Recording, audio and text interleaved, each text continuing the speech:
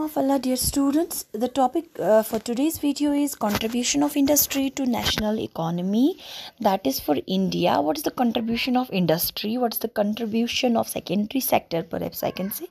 Okay, here you can see the contribution of industry to national economy, like the share of manufacturing sector in the GDP, that is the gross domestic product, as we all know, has been stagnant and at 17% over the last 2 decades.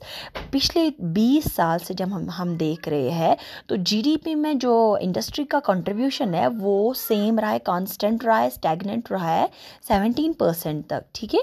The total contribution of industry to the GDP is 27%, out of which जो total GDP में count बनता है industry की contribution का that is 27%. लेकिन इस 27% में भी जो हमारा 10% है, ठीक है, वो आता है from mining, okay, from enquiring and electricity and gas. Okay, industry को छोड़ के these are also the parts of the industry. तो जो हमारा 10% बनता है for mining, enquiring, electricity and gas. Okay, the growth of manufacturing sector had been 7% in the last decade. तो growth इसने दिखाई है, 7% की ग्रोथ इसने दिखाई है मैन्युफैक्चरिंग सेक्टर ने. तो since 2003 the growth rate has been 9 to 10% per annum. जब हम 2003 की बात करते हैं, 2003 से जब हम बात कर रहे हैं, तो ग्रोथ रही है, जो हमारी मैन्युफैक्चरिंग इंडस्ट्री की ग्रोथ इंडिया में रही है, वो 9 से 10% पर ईयर, ठीक है, पर एनम रहा है. एंड द डिज़ायर्ड ग्रोथ जो है, the desired growth rate over the next decade is 12%. जो हमारी डिज़ायर्ड ग्रोथ रेट है मैन्युफैक्चरिंग की, that should be 12%, that is needed to be 12%. Okay, the manufacturing in this, the national manufacturing competitiveness council, that is NMCC, that is the national manufacturing competitiveness council, has been set with the objective. ये इसलिए बनाई गई है with this objective to improve productivity through proper policy intervention by the government and renewed efforts by the industry. तो यही 12% लाने के लिए, यही ग्रोथ रेट लाने के लिए जो हमारा NMCC है, उन्होंने ऑब्जेक्टिव सेट किए हैं कि कैसे हम अपनी ग्रोथ रेट को, जो मैन्युफैक्चरिंग शेयर आता है, वो कितना कैसे इंक्रीज इन्हांस कर सकें. Okay, now here you can see, as we have already seen this picture in various videos, this is a sector wise contribution of GDP of India from 1950 to 2014. Here you can see we have the concern is industry, that means the concern is green color. Here you can see from 1950 to 51. Okay, as I can show you this is the growth. You can see the industrial growth from year to year. You can see here, this is the industrial sector, the contribution of industrial sector to the GDP of India.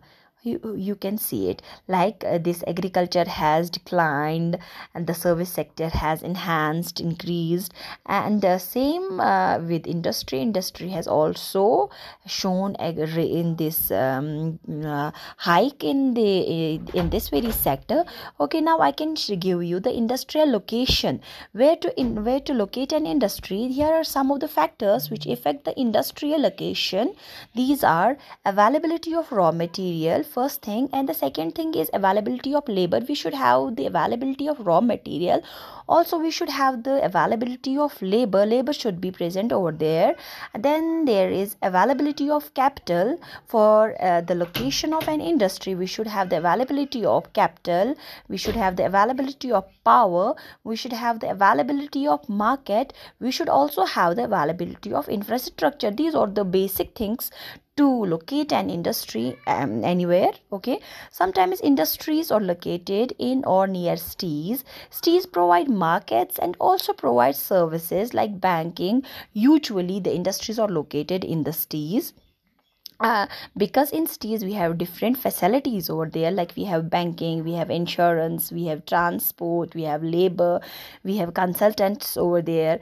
Okay, that's why the industries are located in the cities or in the markets. Okay, many industrial tend to come together to make use of the advantages of an urban cities.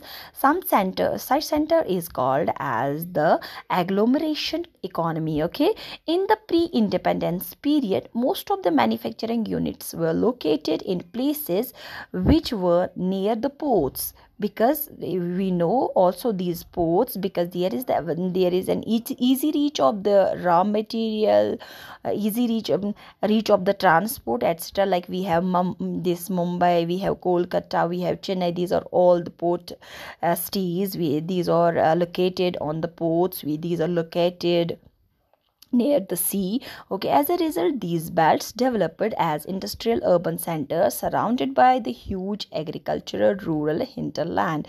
It is because of this industrial location that these Mumbai, Kolkata and Chennai, they do have a great growth rate. They do have a good growth rate, or the we can say there is these cities are very much developed. Okay, here you can see the raw materials is in the input of the industry, that is raw material and the component parts.